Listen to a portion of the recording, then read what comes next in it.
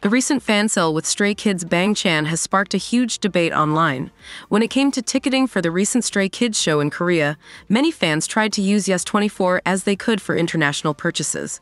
But when netizens attempted to make purchases, there were no international card options available for payment. During the fan call, the op spoke to Bangchan about the issues. She then asked him for help, and Bangchan took some time to think about his answer and explained that feeling jealous is a natural instinct, but that it wasn't going to make anything better. While he added that he hoped they could see each other, the fan asked if anything could be done about Yes24 and the international payments. Bangchan then honestly explained, "Maybe, but I can't fix all of your problems." A fan shared the video online, and it immediately caught the attention of netizens.